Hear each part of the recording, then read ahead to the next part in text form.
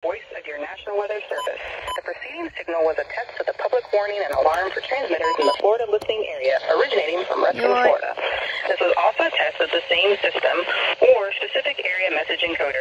The same system will alert only the county or counties affected by a particular warning.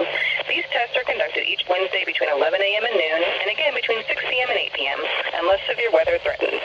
This concludes the weekly test. We now return to regular programming.